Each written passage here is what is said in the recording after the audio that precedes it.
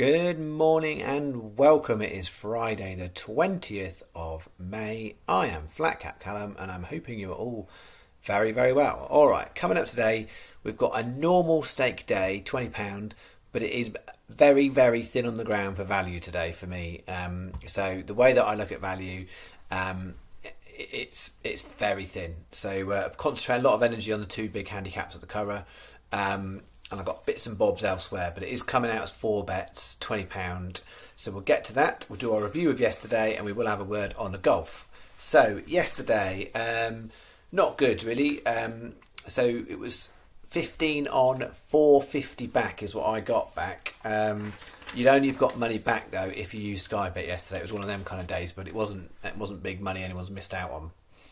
So the first bet, in essence, they weren't that good. Steel River wasn't too far away, but Freedom Flyer was fourth, so the horse of the day was fourth. Ran credible, went off at 10-1 in the end. Hopefully, most of you got a better price if you want it with Sky Bet. We did have a single on it in a little bit in the lucky 15. Mine was subject to a 15p rule for deduction.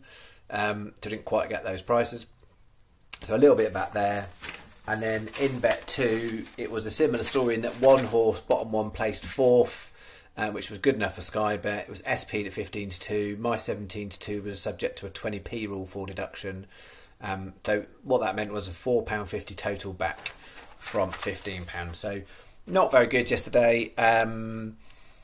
We slightly ahead for the week, but it's very, very marginal at the moment. That's where we're at. So today's bets. Okay, starting up with our first of the two lucky 15s. Very, very low on value. And I guess I just want to flag, just because these are short prices doesn't mean it looks like, oh, well, I'm going to have a lot more winners because the prices are shorter. As we've talked about here before, it doesn't actually make much difference with my strike rate, the prices of the horses. So the bigger the price doesn't necessarily always mean they've got a less chance of winning.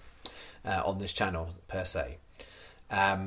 So I'll talk you through this one. There's no extra places in this one other than there is, I think Sky Bet have got a fourth place on that one, but hoping we don't need it. So this should be good for any bookmaker. It's a 245. My number one horse is a non-runner in that one, so I literally only just looked before I did the video and it's gone non-runner, so I've gone for the backup horse in that race, Dutch Decoy 11-1. Then we've got the 330 Bath, Symbol of Hope, it's very short, 6 runners, 100-30 Symbol of Hope. And then 520 Catterick, County Charm, 15-2. And finishing off the 843 Catterick, that's paying 2 places, Mr. Trevor, 6-1. So I've done it. It's just viable for me to be a lucky 15. So 15p each way, lucky 15, with a 25p each way, fourfold on the lot. That is bet 1, but it's a very, very weak value day. So it is what it is. Here's the main bet in terms of stake. So here's our Curragh lucky 15. So we've got 455 Velna, 3s. I've got a shorty in there to start us off. 6 o'clock we're going Saltonstall, 33s. 7:10 Imposing Supreme, 14s. And then the 8:15, I know I'm not going to be able to pronounce it properly. Shinak Isle, maybe, possibly. Feel free to give me some abuse in the comments. 10-1. So I've done it as a 20p each way, lucky 15, and I've got a single on Saltonstall because it's the best price I've got today. Best value horse, 25p each way, single on Saltonstall. But both those two handicaps, massive fields in there, so you know you can't talk with any real confidence in terms of getting a horse over the line with those. So that is the main bet. Then I've done a kind of like a cross doubles bet between those two. I've got 3 in each. So we've got so it's 9 cross, 25p each way doubles. So if you put them all in the bet slip online, you can literally just put the 6 in. If you were writing out a betting slip, you could write it like that. So 6 o'clock we've got Star Harbour, Casanova and Saltonstall. And in the 7:10 we're going Godhead, Ice Cold in Alex and Imposing Supreme. 9 cross, 25p each way doubles. It's a 450 bet. That's bet 3. And then to finish us off, this didn't even make it to a lucky 15, so I've trimmed it down and I'm taking SPs. I don't do it often on the channel. I'm just going to hope some of those drift a little bit, because I can't think many of them are going to go in much more than they are.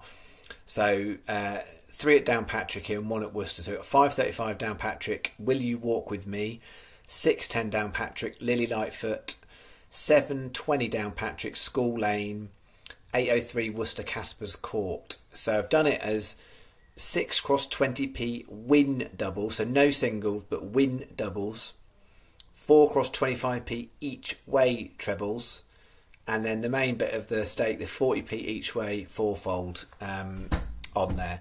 So they're all single figures, and I don't think any of them will get to double figures at all. I'm just hoping we might get lucky and get a little bit better prices than what we've got now, but I can't think it's going to be massively different. So I'll take the SPs on those, because they are all extra place races. Most bookies will pay extra places on there, so have a look around. They're quite big fields, although the Worcester ones come in quite a bit. There's quite a few non-runners in there. That is bet 4. So yeah, I'm light on value. So outside of those Curragh handicaps, I got 1 horse in double figures today, whereas yesterday I think all bar 1 were double figures, and it just goes like that sometimes. It's not a day to do a lot. Probably outside those Curragh races, I'm not going to be having any other bets on anything today. I'll be saving myself for tomorrow. So that I've done the channel selections for that. But yeah, outside of that, for me, it'll probably just be the Curragh handicaps. But we will see how we get on tomorrow. All right, golf.